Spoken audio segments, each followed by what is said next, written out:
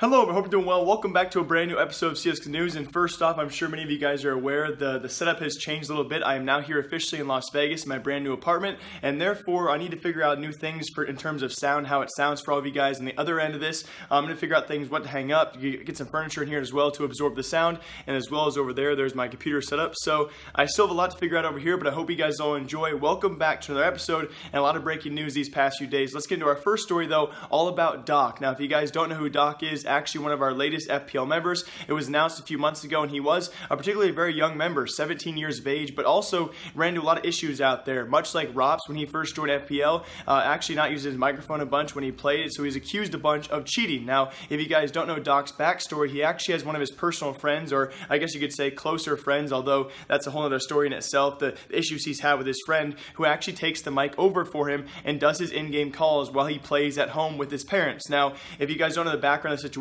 I talked to Doc via Twitter as well, and thanks to him for reaching out about the details of his home living situation. Now, there's a lot of speculation out there. Is Doc a cheater? I don't think so, and like Face It Mikey said on Twitter, innocent until proven guilty, so I think we're good on that standpoint, but also bigger issues in terms of communication. Can you actually be allowed to have someone play CSGO in terms of your in-game calls while you actually play the game itself? And it seems as of right now, it's largely okay with Face It. Now, going forward as well, to give you guys more details that Doc told me, and you guys might know these public details as well, it seems that Doc will be trying to move out when he turns 18, which will be in September, actually early September. I believe September 4th is his 18th birthday. He's going to attempt, at least he told me, he's going to try and move out of his parents' house, and apparently both of his parents are so anti-gaming. And also another issue is his dad works from home, so even though you guys think if his parents leave it during the day, he could of course play with his microphone on. That's his main excuse, is that his parents are very, very anti-gaming and he doesn't want to disturb them while they're working, and he actually plays right next to his dad's workstation in that house or in their home, whatever that setup might be, and his dad does work from home, so that's why he can actually in-game call even when they are working. So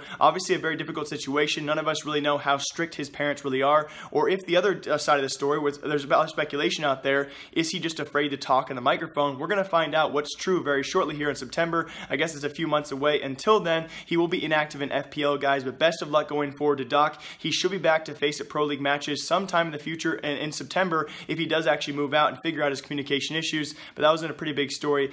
Is he a cheater? Is he just shy? We're going to find out in the near future. But in the biggest news I want to talk about today is the BBC and their latest article about gaming addiction. If you guys have not seen Richard Lewis's video, I'll link it down below. He has some contrasting points and some great points as well in his video, but some I do disagree with the way he went about it. Of course, the BBC has been notable in the past of taking the words out of context of certain stories and articles, so I really encourage you guys to watch Richard Lewis's video down below. But of course, the overwhelming the plot of this actual article as well is to say that gaming addiction is now a new defined disorder by the World Health Organization. This is actually in big news as well, because all of us watching this video are likely gamers, and what they define as a gaming addiction could be starkly lower than what you guys actually play or spend in terms of time when you actually game yourselves. So to go into detail about this, we actually have them having 3 guidelines as to what actually might define a gaming addiction disorder, and these guidelines are so broad and so out there, it really could be applied to not only just gaming, but pretty much anything you do throughout the week. And all of these 3 guidelines, you really can realize you actually follow these guidelines with a lot of activities you do from a day-to-day basis and how broad they truly are. The first of which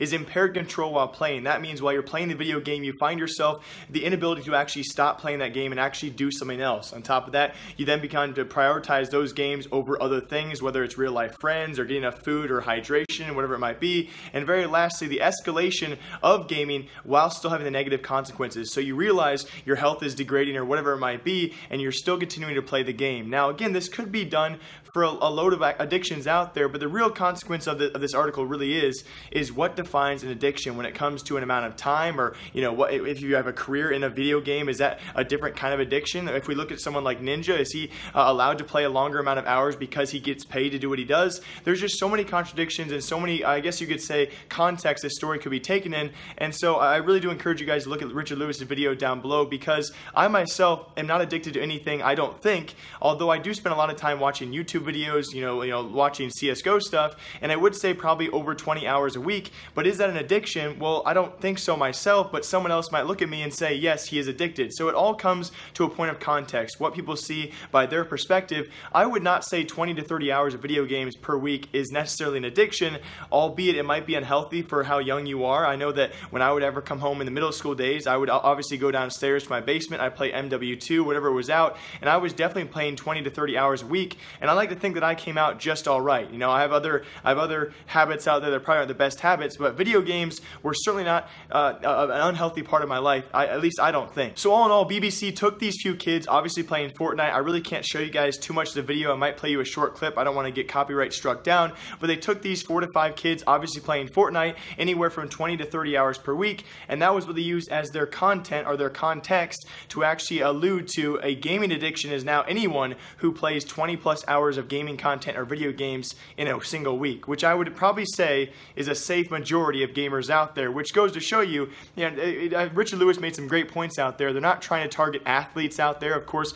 many athletes, let's say NFL, MLB, they're practicing far more than 20 hours a week. Are they addicted? Richard Lewis working more than 40 hours in a week at his job, is he addicted to work? It brings a lot of questions into it. I want you guys to comment down below. What do you think about this? It's obviously a very large topic to talk about, but anyway, back to closing out the CSGO video about CSGO news. And the huge news out there, guys, we do have a new team of the week, a new rising team out there, which I really did not see coming. I know many of you guys probably did, but that is actually the Imperial. No longer Team Imperial, a great rise over the past few months. Their latest acquisition, they dropped a $1 for Crystal. Crystal actually is their new IGL and their Opper, and they actually did win DreamHack Summer this past weekend, taking down some very good teams in amazing fashion. They win DreamHack Summer without dropping in a single map. They actually went undefeated in group stages as well. They swept Gambit and Optic Gaming to take the title and the $50,000 prize. This team is definitely the team of the week right now and on the rise, and we could have an interview sometime soon in the future with them. If you guys want to see that, please leave a comment down below. That team is certainly a good-looking team out there. They've also had notable victories in the past few months, ever since Crystal joined, looking very solid,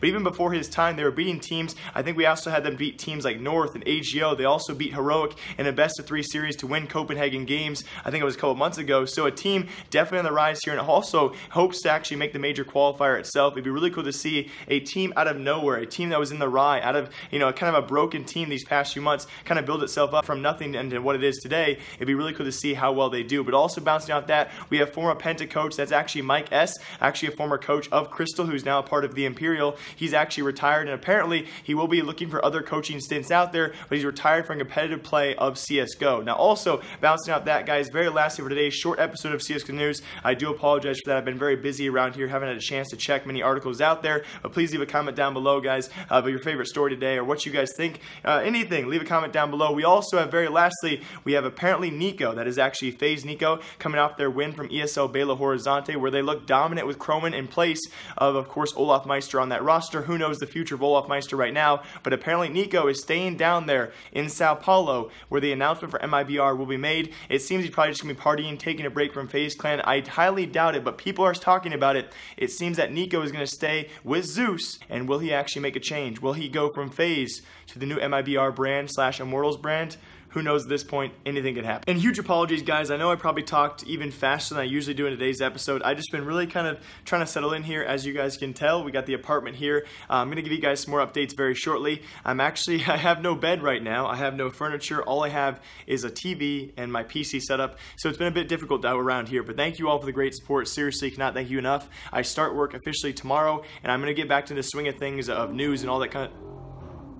I gotta get used to some things outside as well. I've had to re-record a lot of clips so far because there seems to be loud noises everywhere, but we're gonna get it figured out. And as well, today was kind of a slow news day, but I promise you guys we'll be back to the swing of things very soon. As always, thank you all for watching. My name is Jake, more like you. I will see you guys all very shortly, and some great things coming soon. So I'll see you all then, and I do start work officially tomorrow. A lot of stuff coming. I'll see you guys then. Bye.